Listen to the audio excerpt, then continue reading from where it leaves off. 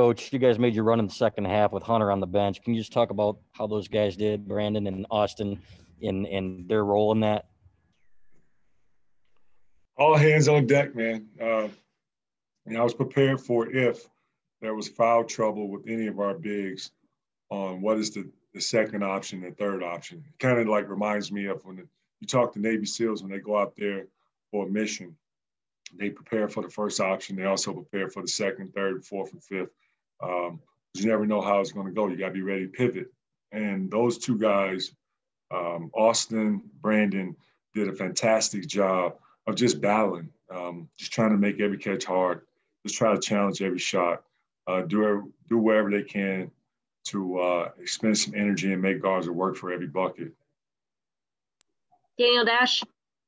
Hey, Juwan, Isaiah made it sound like there was a fairly ugly defensive film session when you guys were reviewing the Ohio State game. What did you make of the defensive improvement tonight?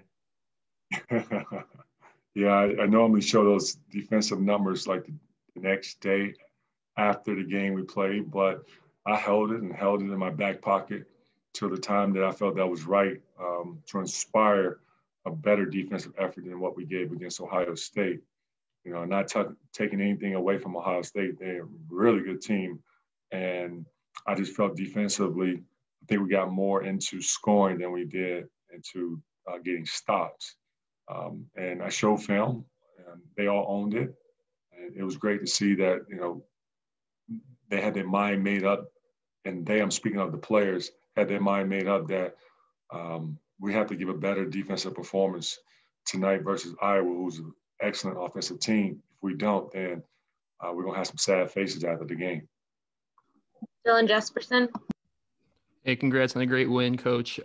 Just take us what's going through your mind when you have Hunter, who plays a great game, battles hard with Luka all night, and then he's double-digit lead, and he's still getting on the floor for an offensive rebound after he misses a layup. What's going through your mind in a play like that? When he played, come up with the basketball. That's the only thing that's going on through my mind. Grab that basketball, get it. And it just says a lot about Hunter, about those plays are winning plays that we have to come up with instead of just watching the ball bounce around. You know, we talk about it being the first to hit the floor, win every loose ball, every 50-50 ball. And there was one play that we didn't do that towards the end of the game, and I'm not going to name the player but he knows who he is. And that was just an unacceptable effort. We got to bring it every time, all the time. David Woodruff. Hey, Coach, there were a lot of whistles in the first half, and Hunter and Austin Davis both got into some early foul trouble. Did you talk to them at all about any adjustments that they had to make to kind of get back on course and stay in the game? They know the checklist. We talked about it before the game. We talked about it in practice. We watched film on it. It's not easy guarding Garza. He's a talent. This guy has a chance to be the player of the year this year. Also had a strong chance of winning it last season. When you're out there and you're watching it on TV or you're watching on the floor, you can give all the great ideas and suggestions, but when you're out there playing against a high-level talent like that, it's not easy. And I'm so proud of the effort that our guys gave. How you got, Ken?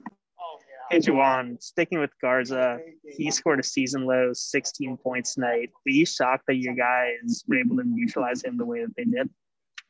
Garza is going to remember this game, man. And I just suspect that we do see them again. I'm not going to, hopefully, but I don't expect Garza to play the way how he did tonight. He's going to make adjustments. I just know he will. Connor Brennan. Yeah, Juwan, can you just talk a little bit about how Franz kind of sparked your offense in the second half and what he's given you so far this year?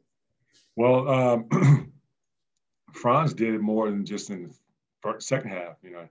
Franz did a great job of making some really good decisions with the basketball in the first half. If you recall, that was one drive where we were looking to throw the ball into the post, and he drove it baseline and finished.